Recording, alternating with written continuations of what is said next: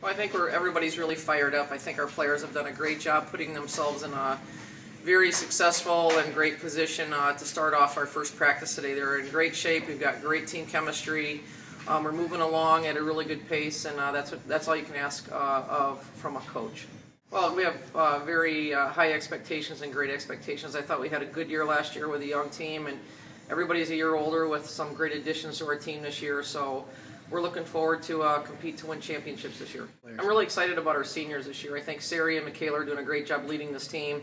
I think they have a lot of experience, and they've matured a great deal over the off season here. So Sari and Mick are doing a great job leading our team. As far as our work ethic, as far as being holding others accountable, setting the standard for their work ethic.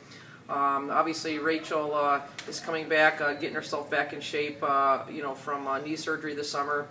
She's doing well. She's coming back surely and quickly here.